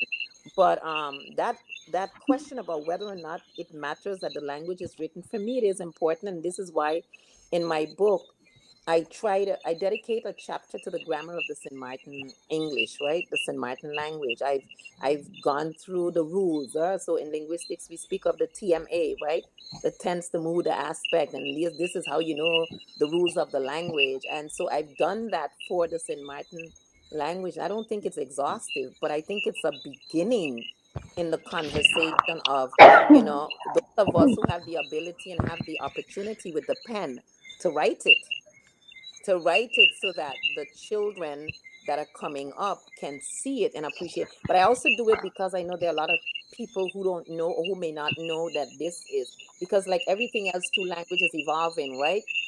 And so there are expressions that are lost with our modernization and properness, but there are also structures that are being lost. So where you just said like Minago in maybe in Montserrat or Jamaica, in St. Martin, there was a time where in the St. Martin language, the bina, or that is heard in St. Kitts today still, or in Jamaica, in mi bina, which is a very African particle, has disappeared. It has Mhm. disappeared from our variety. We don't use it anymore, but it exists in older forms of the language. And so for me, it is important that we write it down, if for no Mhm. other reason to preserve what is there so that the next generations that are coming are able to see it. Yeah, I totally agree with you that language is about identity. I mean, language forms, informs, is formed by, is informed by our reality. And nation building is the reality within which we use this language. And of course, that has to do also with identity, who you are as a nation, and how you present yourself, as it were, to the world. So I'd like you both to talk to me about. I know because Montserrat, we are clear. Everybody knows that Montserrat is trying to rebuild, and we know the reasons why. So we are trying to rebuild from colonialism and the history that's common to us, and we have the added challenge of rebuilding from destruction, from just massive ongoing destruction. St. Martin, I know, is also having a lot of activity around identity and nation, and whether it's one nation, two, and so on. So, what, how does one go about making the language, I want to say acceptable. So we don't talk about, session while, we don't talk about bad. How do we go about making it? I mean, and we said earlier about, having the elites and the money people use it. It still is the reality that in schools, teachers are going to say, that is bad. So where must it begin? Where must it begin? Does it begin with the individual having a strong sense of identity and speaking her language? Or must it absolutely necessarily come from above somewhere? And I also, how do we manage? How do we navigate when the formal, proper language is quote unquote required? Right. That's a big one. Um, it goes both ways, right? It's never either or. It's Mm-hmm. always plus, as Anne Marie was saying earlier. But if you, I take the state of Israel for example, as a state that we know it today. We know how old it is. It's not a very old state, and we know today the official language there is modern Hebrew, which didn't exist before the state of Israel, right? Did not exist, and so because old what we saying ancient Hebrew had to be revived, right? When the state is being formed, and because the Jewish people who are going to settle now in the state of Israel understood the importance of language to nation building, they had all their best scholars go back and revive the language, put it in writing in text, so that all new generations coming forward are going to learn this language. Today it's the official and the only official language of the state of Israel. So that was true policy and planning, right? And this is why language policies are important to nation building. So while we're promoting it in the arts, because our artists are the vanguards of our language, and so certainly it will live there. But it's like you've mentioned earlier, oftentimes it is used either in mockery or in carnival, because it's this we culture tonight, it's we culture, but tomorrow we go back to school, it's like we culture Mm-hmm. not in school, right? And so we have these limited spaces for it, and it can only behave in this space. If you put it in language policy and planning on the official level that says it has a place here, and these are the ways we go about embracing it, using it, promoting it, studying it, as we did, you mentioned rightfully in St. Lucia with the Creole, in other parts of the world, that is how it is done. That is how it is done. So if it's going to live on beyond just, a people's language or a language of folklore and that's it, then that's where it will live, right? Languages are not like artifacts in a museum that you can put them in a glass case and watch them as you pass by and say that's our heritage. For them to live, people have to speak them. Mm-hmm. People have to use them, and we have to use them meaningfully in spaces that matter if we're going to make a difference. Thank you. Anne Marie? I'm not hearing you. Yeah. You're mute. did me. Yeah. There you Okay, go. right. Yes. Yes. No, I didn't hear the very last part of the question, but certainly for the beginning of it, Mm-hmm. we have to be intentional about um, preserving and protecting our language, because it is our identity. It our proverbs, our expressions, our stories, our deepest thoughts, the particular words we use that have specific meanings, and those meanings are shared by people who share our language. So it's got to be something in policy. It's got to be It's got to be thought up. It's got to be planned.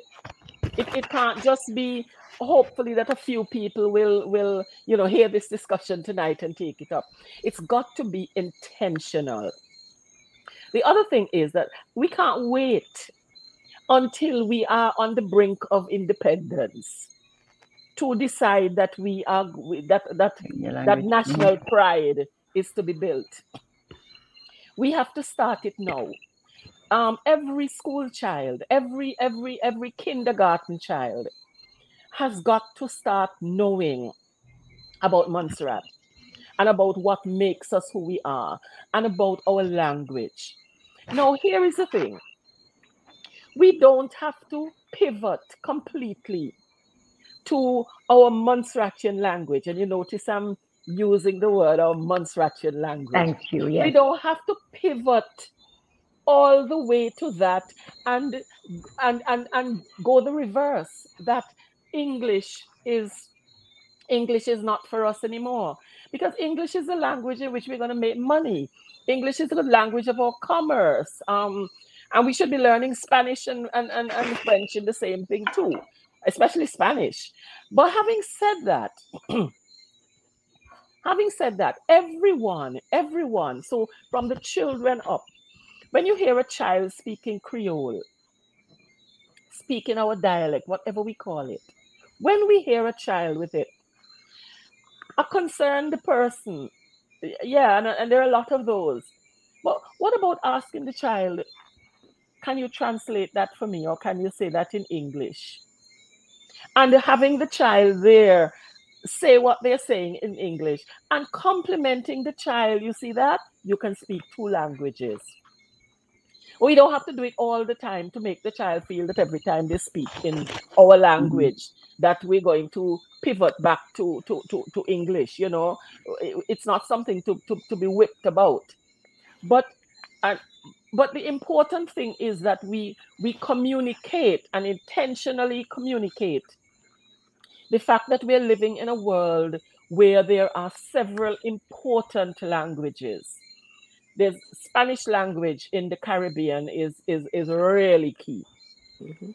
There's English, and there's our national language. And there's nothing wrong with serving them up on the same plate. And it's not a question necessarily of appropriateness for all of that anyone is more appropriate than the other, but it depends on the context. So children need to understand, if you're writing a letter to somebody to try and get funding for something, and that person is an English speaker, you're going to write in English. And the other problem too is that we don't have a formal written lexicon for our language, so that people spell words differently, and sometimes it can be a nightmare trying to work out what's the exact spelling. You get 2 or 3 different people writing exactly the same sentence, and they will spell words. They may not, the form, the structure may be the same, but the words spelled differently. Yeah. How do we overcome that? Yes, I like the idea of speaking different languages. I think it's not just I like the idea; it's a wonderful, wonderful thing to have. Growing up in the Caribbean, many of us got sent off to Europe to school. And I remember being on the bus in London, in England, all over England, with my sisters, my friends, and we would speak Montserratian on purpose because we were speaking a different language, so the other people couldn't understand. It gave us a whole bunch of pride. Yes, protest. There you go. So let me ask you, I want to switch this up a little bit though, because there are 3 women speaking here. And there's Narissa in the background. So there are 4 women speaking about language. And I think it's just really interesting for a number of reasons. We're talking about protests, so we're actually also talking about politics. And women, as we know, have always been the foot soldiers, the people underneath who make so much happen in politics. A couple of years ago, I also read, I found this article about the language gene, FOXP2, that is, according to the scientists, and it's on folks from MIT in the US and German University and somewhere else, and they determined that this gene is more prevalent or is stronger in the more vocal sex of species. So in birds, in many birds where the male is the colorful, noisy one, the FOXP2 gene is stronger in them. In humans, it's stronger in women. So the question I have, since women, and I think there's been some conversation about whether how language began and whether it began with women and all that. How do we fit women? Where do women come in this generating this acceptance and elevation, if you will, of our language to a place of through protest to a place of what's the word, Ms. Jewel? What's the word? A place of eminence. How do we do that? How do women? What part do women have to play in that? Is it specific or just Very specific, I think. There you go. But That's very a specific. listen. You guys are giving me a lot tonight. Why I say this, I just had some discussions with some German linguists a few a few weeks ago. Mhm. They're writing a project. They want to do research on Saint Martin and da da da da da, da, and they asked me to get involved. And one had come before, and we had some discussions. And I basically, my position is this: a lot of what you're saying sounds cute for a project to research, but it has no bearing on the ground where I live, right? And I basically said it's a lot of racist nonsense, and I use the word BS, right? And we had a long discussion. So I have no problems, with research and these genes and things, but I'm very guarded against this conversation or this narrative of women versus men. I Mhm. Every time I hear these women things, I get a little uneasy because I said, there we go again, our women against our men, that those kinds of conversations. So it may be something there, it may or may not be, but then for me, you would have to explain, all these other great men who are great linguists who are so multilingual, and it's the same thing with the whole language tree, right? In the European language tree, and this is where our languages came from, etc. And I was like, but it does not account for one single African language or one Mhm. indigenous language. So I keep reminding my students that Europe and the United States are not the center of the universe, Just take it with a grain of salt. That's what I Mhm. will say. Take it with a grain of salt because there are all these other cultural nuances that go into these conversations that, being the Afrocentric woman that I am, it's sometimes very hard to buy into it. Mhm. And yeah, they will have to convince me over time. Okay.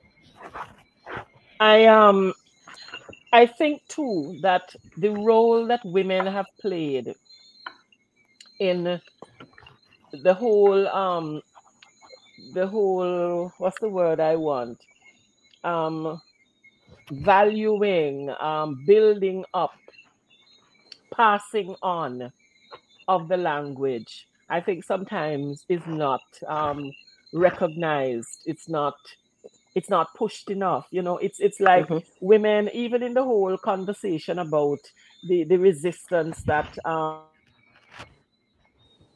Ooh, Anne Marie's frozen. Yeah. Yeah. Yeah. Okay, let's hope she comes back.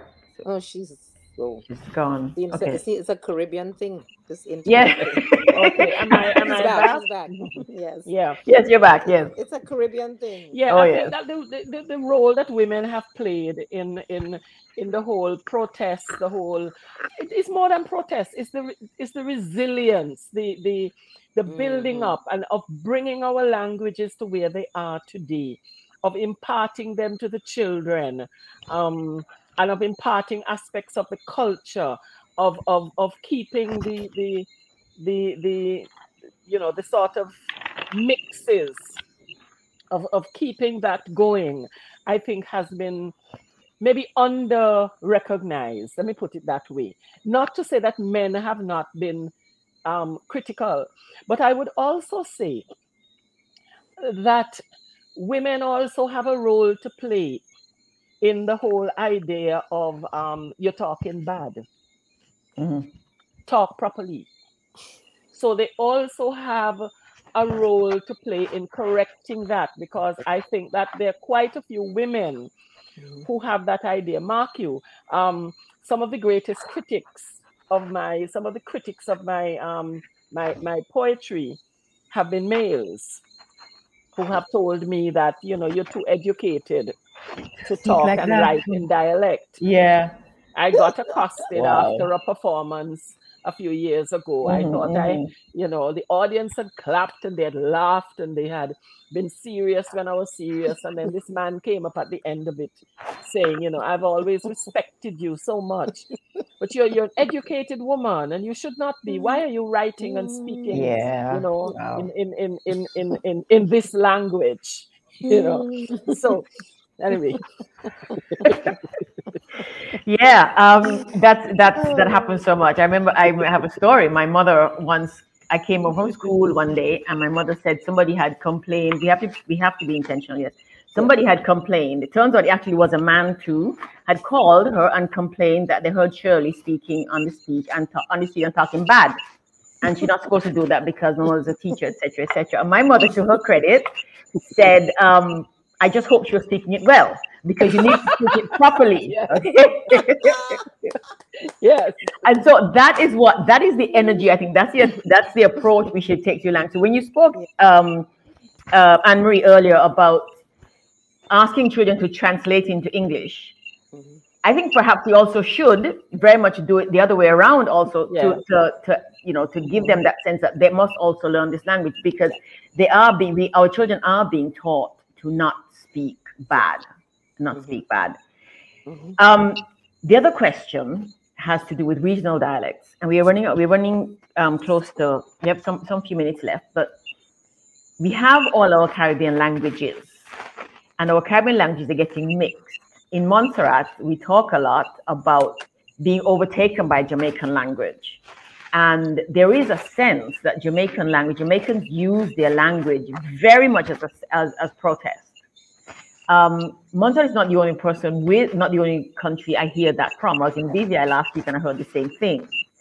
So the question here is the idea of a Caribbean language that has these dialects. In the English-speaking Caribbean, can we conceive of a Caribbean language that has a Montserratian dialect, a Jamaican dialect, a Trinidadian dialect? Does that make sense? And what could that possibly do for nation building at a regional level? Generally speaking,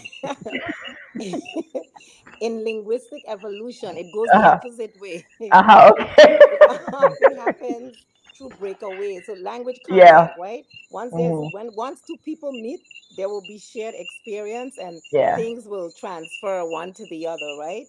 So generally speaking, usually it's a two-way street, right? Mhm. And again, the proportion of which who is in the space and who is dominant will say a lot, Mhm. right? Because Yeah. that's how it works. And this is the reason why you have all these varieties in the Caribbean already. It's the same, more or less, mixing of African, Europeans, and indigenous people to a certain extent. However, in each linguistic space, it is different proportions of Africans to Europeans. It's a different, maybe a different, even a different century Mhm. or different economic activity, whether it's on the sugarcane plantation or it's in the salt pan in St. Martin, or it's so all of these things are factors. So with the migration of our people moving from one direction to the next, because in St. Martin, for example, I'm sure in Montserrat is the same thing. With music, you see it a lot faster in music and dress when our parents went, let's say, to Panama or went off to other spaces like the Dominican Republic, for example. And in the Dominican Republic, there's an interesting thing taking place there where a lot of people of St. Martin descendant that have settled in a little enclave in the Dominican Republic have created a form of the St. Martin English, which we call a crystallized variety that our people today don't speak, but they'll speak it still over there because it's been crystallized, right? And that Mhm. happens. That happens. So as the beauty in migration is that as we move among ourselves, And Anne Marie mentioned the borrowing. I think it was you actually just now, earlier moderator, that how English borrowed from French, but French also borrowed from English. Exactly. Today, Mhm. le computer is a word as Word. opposed to l'ordinateur, which is the French equivalent. Nobody says l'ordinateur. We say le computer because Yeah. the French is now borrowing from English, right? So it is a reality of language contact. I don't know how we could come to a one. I gave the Mhm. example of, oh, China has a very interesting development taking place where previously, years before, China would have said, multiple dialects, we embrace that. There's so many and we accept, and each dialect could have its own written form, etc. With over a few hundred languages, from what we're told, or dialects of the Chinese, China is trying now to centralize and bring it back Mhm. to the center. So that also happens, right? Policy and planning. And so I would see it happening in a China where it's one sovereign space, right? Sovereign entity. Yeah. But I dare you touch Caribbean people language and tell them, Yeah, yeah, they all need to speak. yeah, That would be protest. yeah. So, so that Anne Marie, a language teacher, that is language changes as circumstances change, as people move around and so on. But the resisting language, resisting the dominance of Jamaican, for example, is a form of protest. It's another way of holding on to this other part of us. Can that, does that, not damage is the word, does that help us strengthen our identity, separating us from ourselves, to my mind, in a sense? And how does it compare with resisting the other forms? So we resist the Jamaican because if we don't resist ourselves, we're resisting the language, but resisting the European dominance. How do we navigate that? Well, I How do we think find there, ourselves in there? I, I think there's a little difference Mm-hmm. because on one hand um you're resisting total domination, Mm-hmm. you're resisting mental psychological domination, you're resisting a system in which you are second class, you are a non-entity, and so everything about you is undervalued.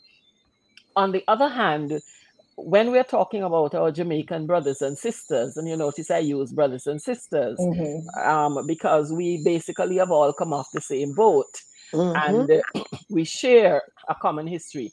And the thing is, there are a lot of similarities between our Montserrat language and the Jamaican language.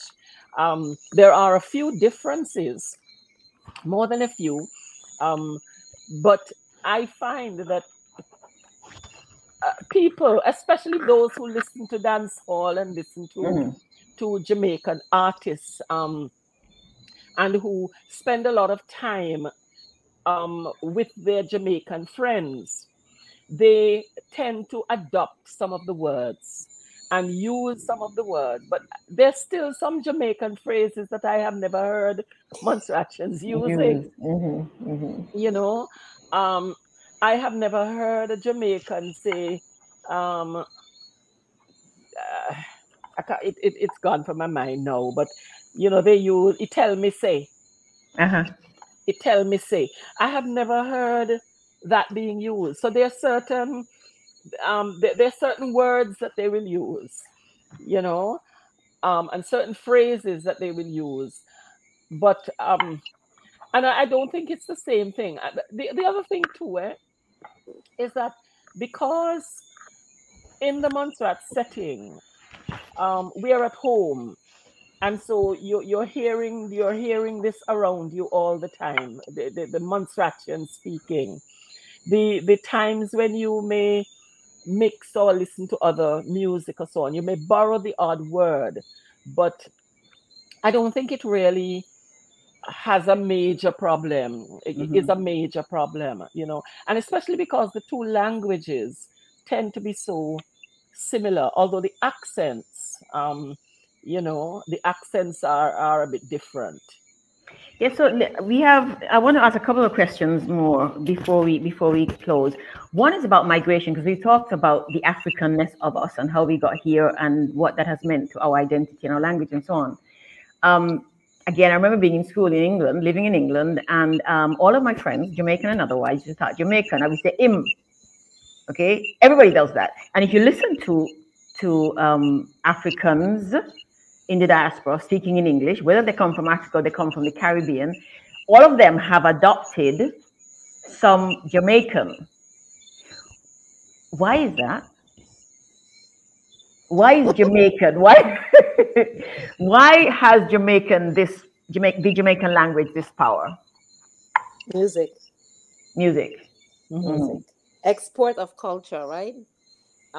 It's the same conversation I have with my students, the young guys, the hip hop, how that goes.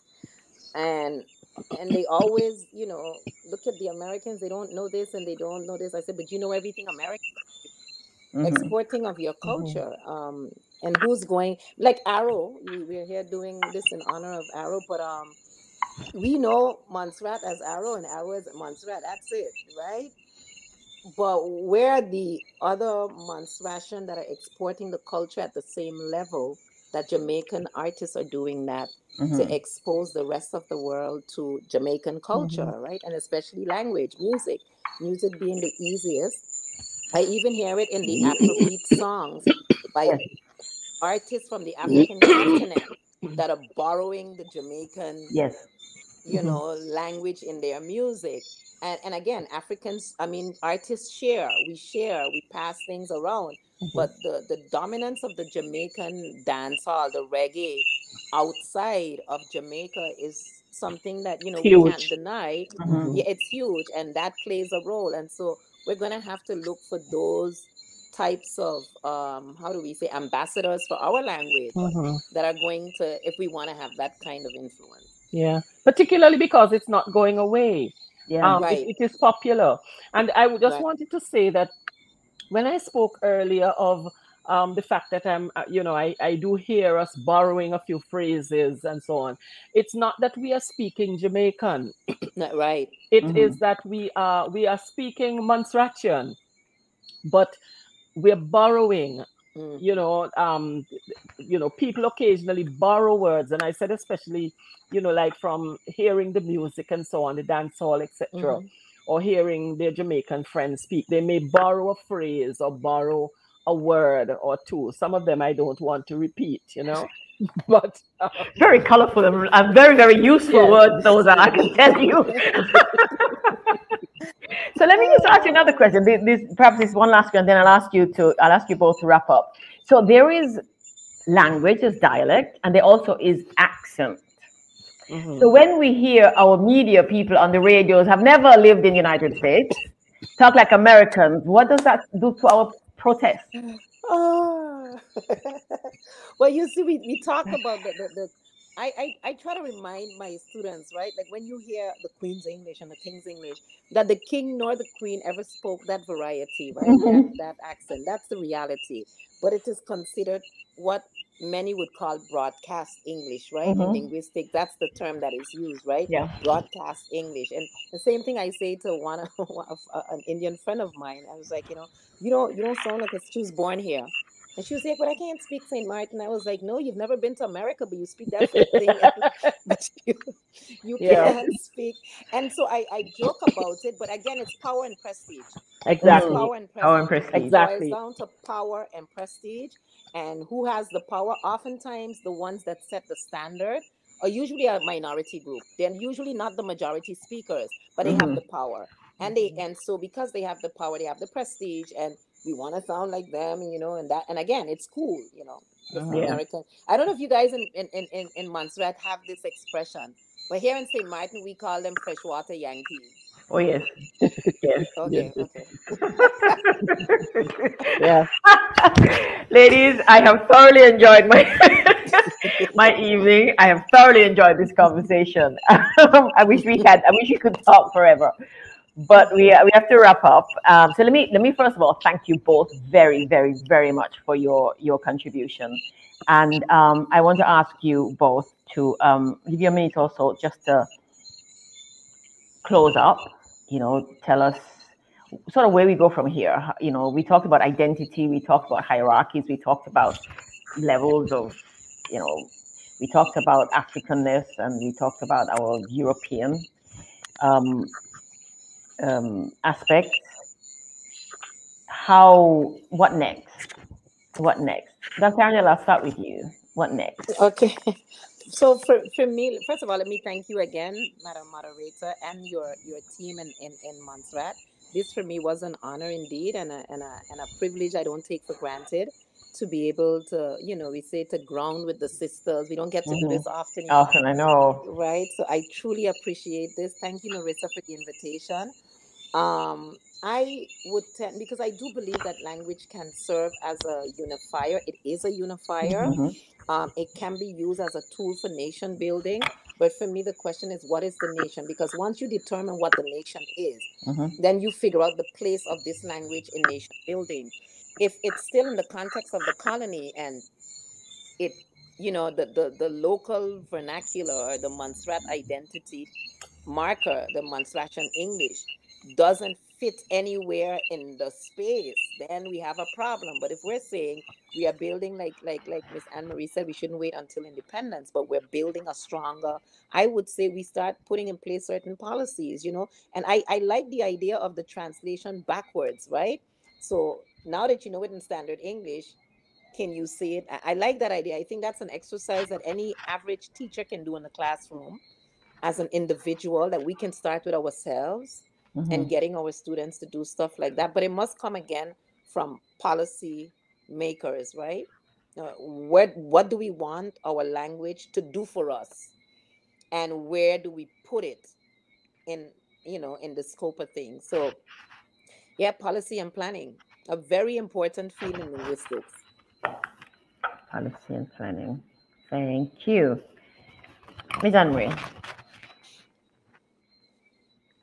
Need to be Can you, unmuted. there you Yeah. go. Yes. I would just, confirm the point that we actually need to start doing something. We've had some discussions about this, and we need to be determined as to the place which language, our language, holds in our national discourse, in our sense of self, sense of worth, etc. Because once we understand the power of our language, then we can go on to understand other related things. National identity is critical.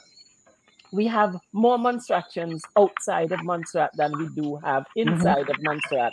And so it's critical that we understand and we have a shared vision and a shared understanding of the importance of our national Montserrat language. Very, very important that we have that understanding. It needs to go to policy. It needs to it needs to be planned properly. We need to have some direction, and some understanding of how we actually take this on. Yes, I agree, and I thank you both very much for that. I think the next question, if we had time, would be: so where does it begin? Do we have to call people out specifically, individually, or do we just kind of leave it to figure itself out? Because what we are protesting is our identity, our value, our worth, our right to exist as people, as discrete nations, and how much how important our language is, and whether our languages will be respected as such, and not be given derogatory or questionable descriptives. Nation building is a matter of great importance, urgency for our Caribbean territories, all of us. And so having the opportunity to have these conversations is important, it's valuable, it's a good thing, and I'm proud that Montserrat is having this. I'm proud that Montserrat is having this, and because we have St. Martin here, we're not just speaking of English, because our Caribbean brothers and sisters are English, Spanish, French, Dutch, yeah, and Papiamento. Papiamento, there you go. Yes, we have all of those. And our brothers and sisters are also the Africans who speak what's called pidgin. We didn't get a chance to discuss that, but perhaps some other time when we'll see this. So thank you both very, very, very much. Thank you everybody who was listening, who made comments, who has taken something from this. We are expecting you. We are requesting that you go do that. Go have children translate backwards, speak our languages, use them, value them, show them to be valued. And literary festivals around the Caribbean are a good place to begin. So thank you, Narissa. Thank you very much to the Aliogana Festival of the Word for this. And thank you, Arrow, wherever you are. Thank you very, very much. Good night, everyone. Good night. Good night. Good night. Good night.